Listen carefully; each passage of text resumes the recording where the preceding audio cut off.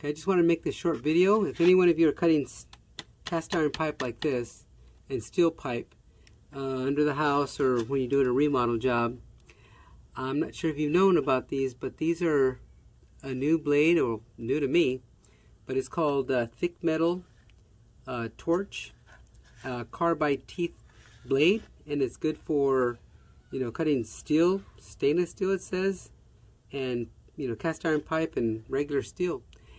And so anyways, I've done this for a while, and I've used a grinder, but when you do that you have to dig a really big hole right here to get on the cut on the bottom side of the pipe, because your grinder blade doesn't cut deep enough. Or you use just a regular hacksaw blade. It takes forever, but these right here are just amazing how quick they cut through the steel. And this one right here, because it's pretty beat up, I've already made like at least 6 cuts with it, and I could probably use it again to make this cut I'm going to make right now.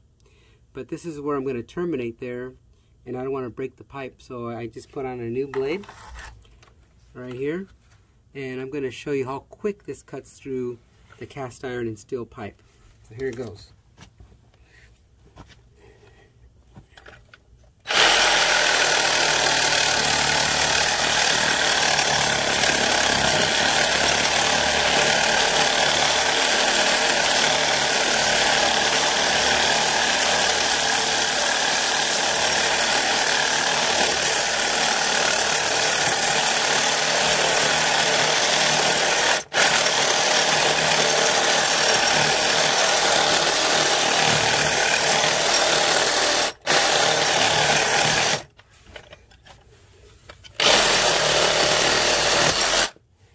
And that's done.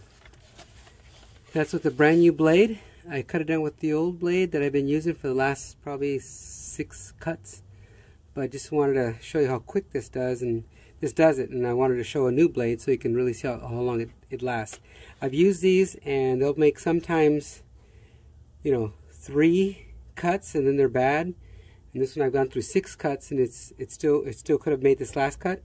And it really depends on, you know, how dirty the pipe is. If there's a bunch of cement or sand or gritty dirt, it wears the blade down. So if you can get the pipe cleaned up pretty good, it'll last longer. This right here is really kind of, this is nice soil, so I didn't worry about it in this one. But if it's really sandy, or I guess a lot of hard particles in it, it wears the blades out and you get less cuts out of it. So anyways, just thought you guys might want to know about that.